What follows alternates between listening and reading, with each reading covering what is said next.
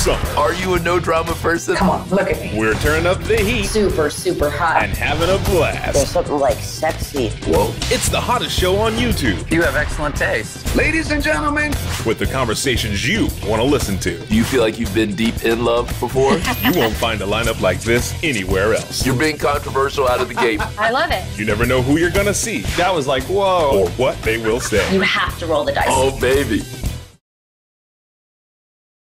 But what's it like having Elvis in your family? He was ended up in this situation that was like way bigger than him.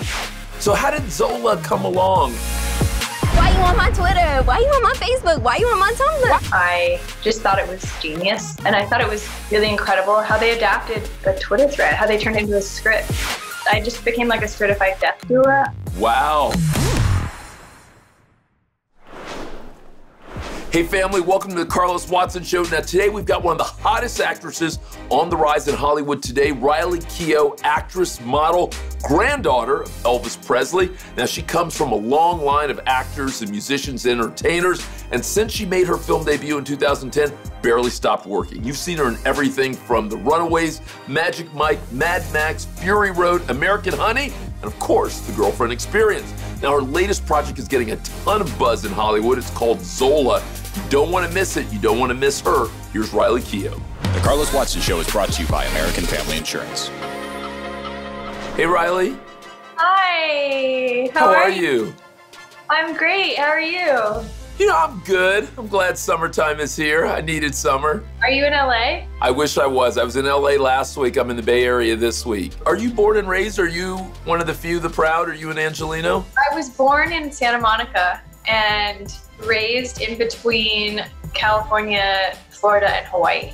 So what's it like having Elvis in your family? Because he's so penetrated global culture.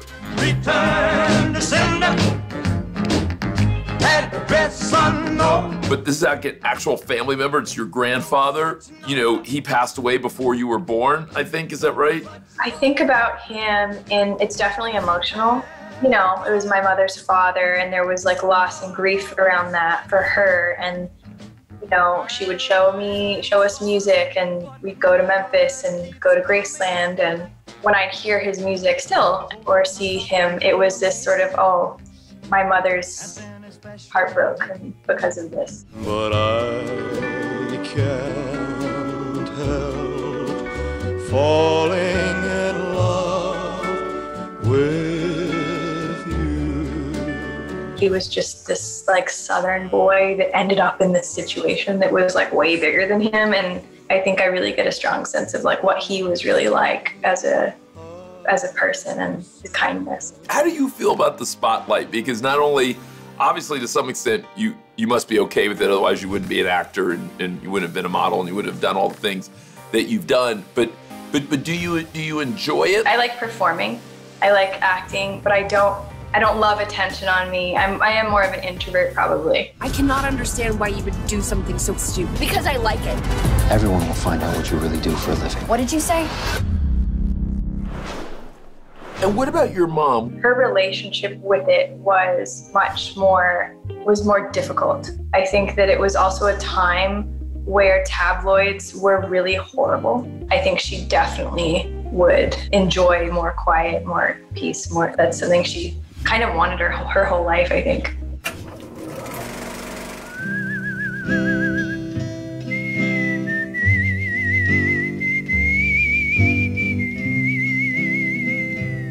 What are your main memories from spending time with your dad growing up? Now I was always hanging out with these sort of eccentric artists. Always felt sort of like an adventure, I think. As a kid, it was so different to what I experienced at my mom's that I kind of had both experiences, which I think, yeah, I feel grateful for that. Hey, last month I went dancing at this cute spot in Florida where my roommate's girl made like 5 G's a night. You want to go somewhere with me? That's my pace, shut it so. Your brain is broke. So how did Zola come along? how did you come into the project? How did that happen? I was in Toronto at the film festival, and I was in the lobby, and my agent basically said that she was talking to somebody, and there's a film called Zola based off of the Twitter thread that they're going to send to you to read. And I'd read the Twitter thread in 2015, like live when that viral thing happened. So they sent me the script, and I read it, and I just thought it was genius. And I thought it was really incredible how they adapted the Twitter thread, how they turned it into a script. It is a dark comedy. Two women become fast friends and take a road trip from Detroit to Florida. This bitch with a nappy ass hair was up in my face. And things fast. Fast. It felt like you were reading this like modern stage play. I hadn't read writing like it. And now, when you were prepping for it, did you talk to many dancers? So I played a stripper. This would be my third time, actually. So I had previously spent a lot of time in strip clubs and doing pole dancing.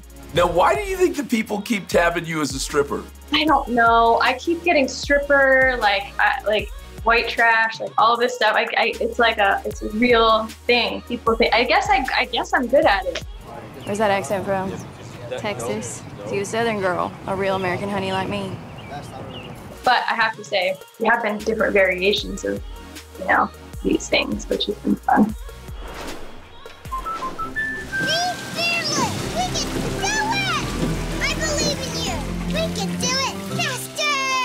Our home is the training ground for her dreams policy. Insure carefully. Dream fearlessly.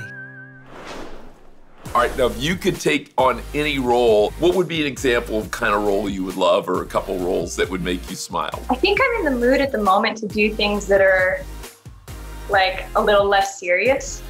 Like I've done a lot of very serious work, and I'm as a person not like that. So I think I'm kind of in the mood to like do things that aren't as dark and serious at the moment. Now, who's your favorite stand-up comedian? Who makes you laugh? What kind of comedy do you like? I like dark comedy, probably. It's funny because Janix's sense of humor is really similar to mine.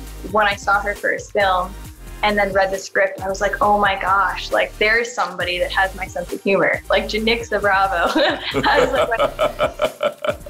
was so blessed to get to work with her. I was mugged.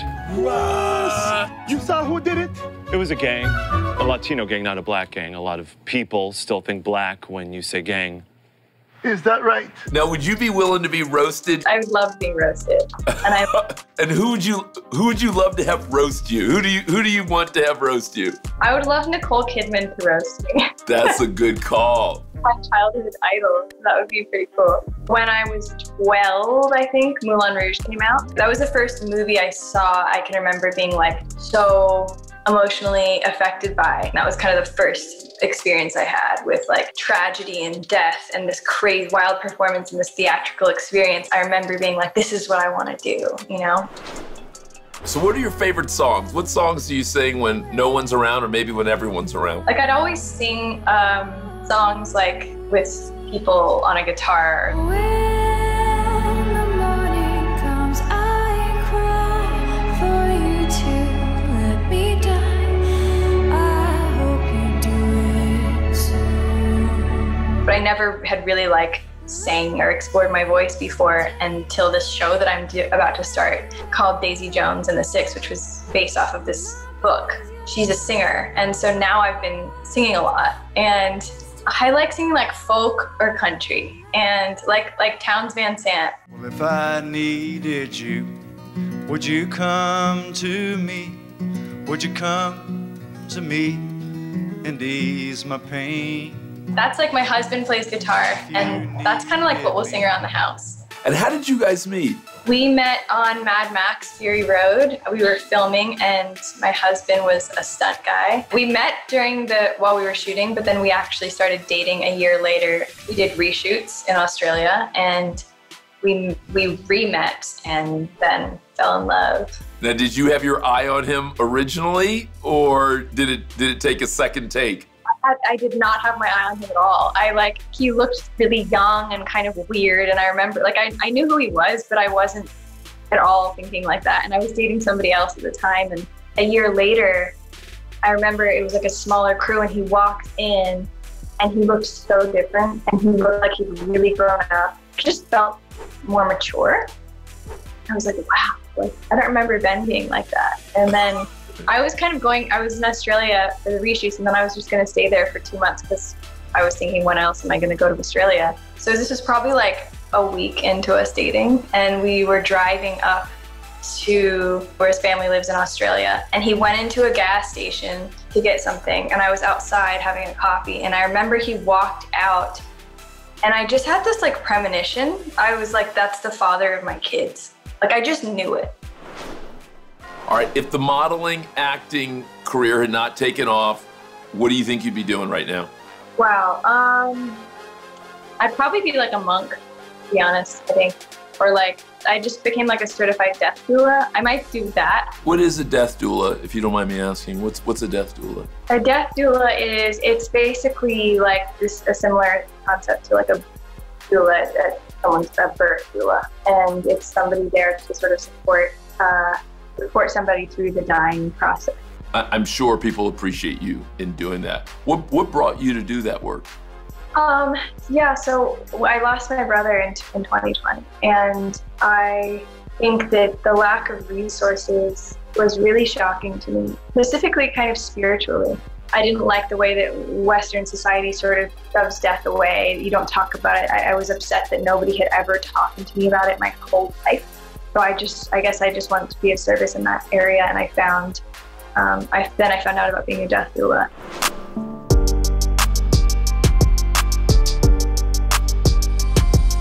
What's the best advice you've either gotten or given about how to dream fearlessly and bring those dreams alive?